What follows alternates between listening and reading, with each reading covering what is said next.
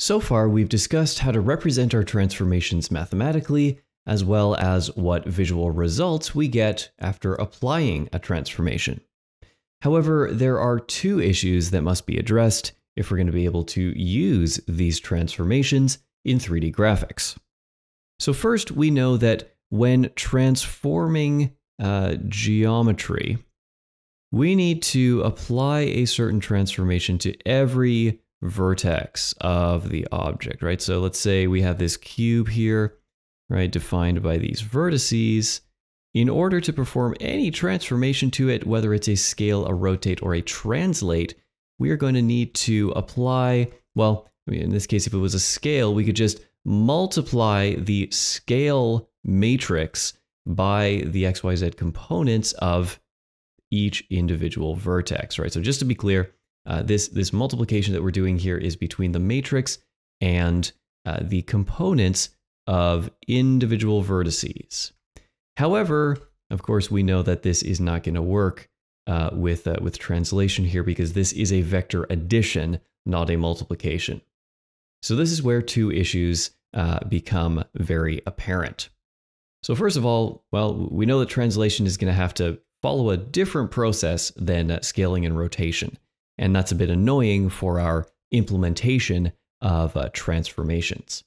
The other problem is when we have to do a number of different transformations to our piece of geometry all in a row, right? So let's say we had to do a scale, a rotate, and a translate, all in sequence. And we'd have to apply all those transformations to every single vertex, right? So, first we'd have to scale every single one, then rotate every single one, then translate every single one. Well, this gets extremely computationally expensive. Therefore, we want to rely on the beauty of matrix multiplication to essentially combine transformations together into a single transformation matrix. And then, right, so we end up with just a one matrix that we then go ahead and multiply by every component to basically, do all those transformations in one step. And of course, this is going to drastically save on computation time.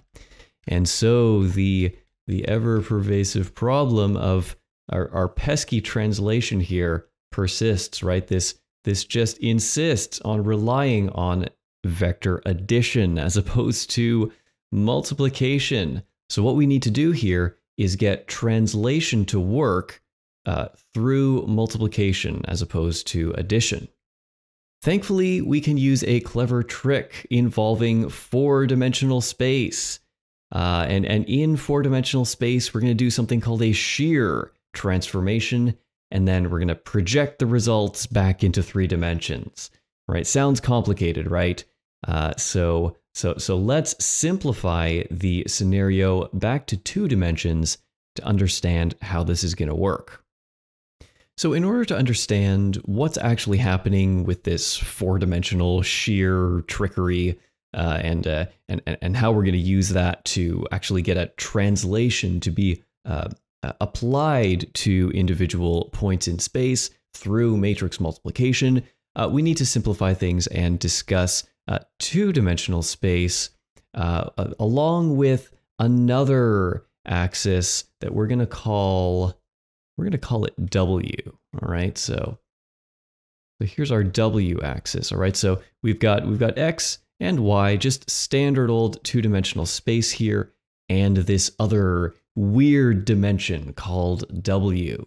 All right, so it's easy for us to visualize because we're used to dealing with 3-dimensional space, but when we get to 3-dimensional space and trying to grapple with a 4th dimension, which also will be called W, this visualization is really going to help us out to understand that.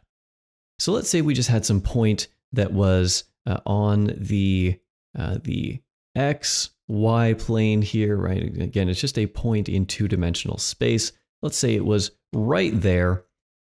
What actually is going to occur here is we are going to consider this point, even though it is only defined in a 2-dimensional space.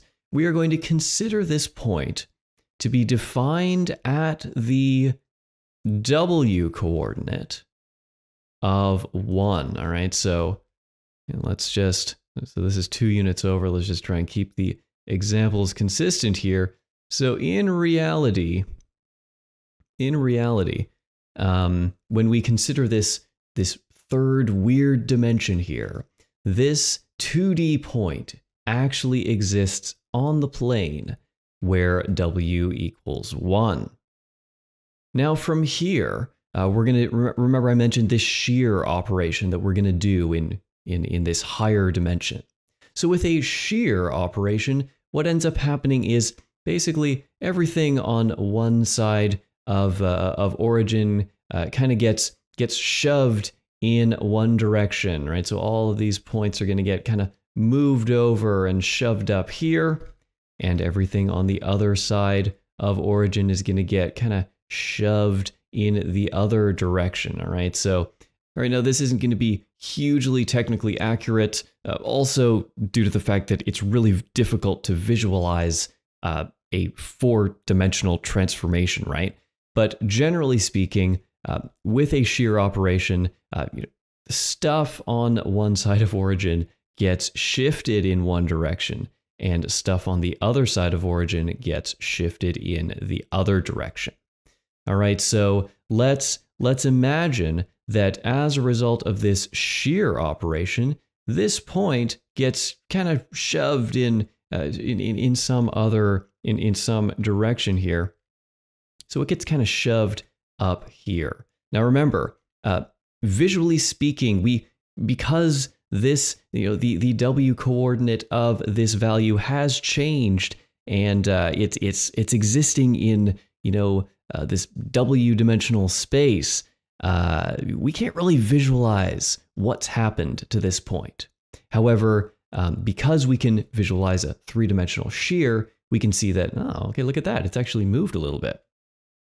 After performing this W dimensional shear, we divide the X component, Y component, and W component of this point all by W, right? So again, if we think about the new coordinates of this point, right? So it'll be like X prime, Y prime, and W prime. What we end up doing in order to project it back down to the W equals 1 plane, because remember, 2-dimensional space exists where W equals 1. So in order to perform this projection, we just go ahead and divide that by W prime, right? So W prime now becomes equal to, let's just draw that in there, it becomes equal to 1, and we use these newfound coordinates, right? So what we end up with here is let's call this V projected, right? So V projected is right down here, projected back into 2-dimensional space. Now again, full disclaimer, this shear drawing that I've done isn't like super technically accurate. It has the general idea right, but this really, the only reason we're doing this is just to get the intuition behind what's happening here. Remember where the original position of this point was. It was somewhere over here, but it got shifted in W-dimensional space. When projected back into 2-dimensional space, hey, look at that. Let's get that purple color. Look at that. It actually gets projected back into 2-dimensional space at a different location. So although we've done a W-dimensional shear, it actually appears as though the point has moved in 2 dimensions. Difficult to understand, I know, but let's just hang on to this understanding of 2-dimensional space with respect to another weird dimension, and let's use this to help us understand what happens in 3-dimensional space when we perform a shear operation in 4-dimensional space and project the point back into 3-dimensional space. All right, now to get our translation to be written out as a matrix, where we can just apply standard matrix multiplication and get that translation applied through matrix multiplication, we are going to create a homogeneous transformation and insert these the change in x, y, and z at the appropriate place. All right, so here is what it's going to look like.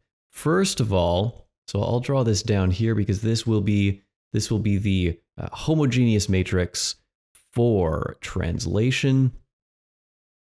It is going to be a 4x4 matrix, right? Remember, we are temporarily dealing with 4-dimensional space here. So what this is going to look like is the identity matrix for this 4x4 matrix here, just ones along the diagonal.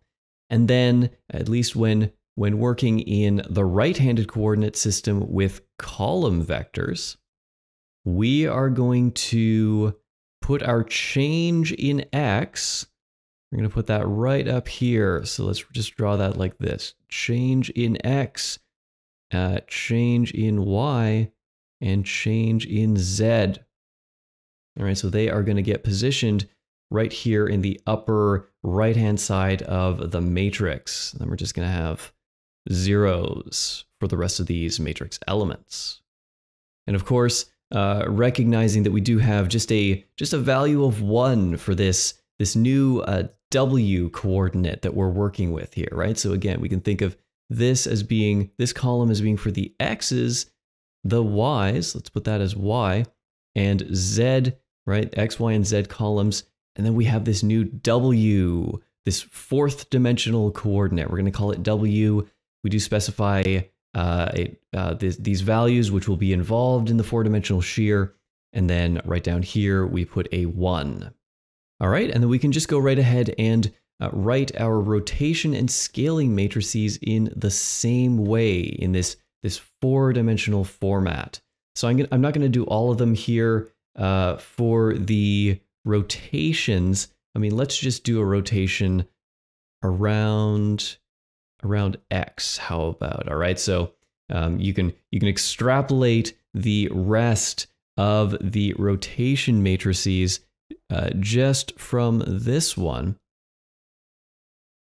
But let's just show what that's going to look like with this extra w coordinate added on. It's really no big of a deal.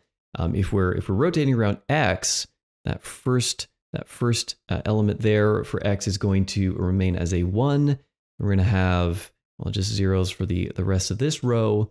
Then we'll have the cosine theta. Again, we are working in the right-handed system here.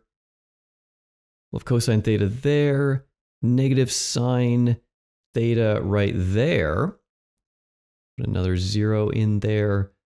Sine theta goes right down here, and cosine theta goes here. Again, another 0 in the w column. And then we just finish off here with zeros and use that value of 1 along the diagonal for the w column, all right? And again, we can just rearrange these cosine, sine, and the negatives for whether we're dealing with an x rotation, a y rotation, or a z rotation, right? The layout is exactly the same. We are just adding in this extra column and row here for the w coordinate. And of course, for scale, it's very straightforward. No big deal whatsoever. The homogeneous matrix for scale is just going to be the exact same thing that we had here before when we were talking about the scale matrix. It's just going to be your scaling factor along x, y, and z, just with a 1, again, for the w component along the diagonal. And then we just fill the rest of this out with zeros.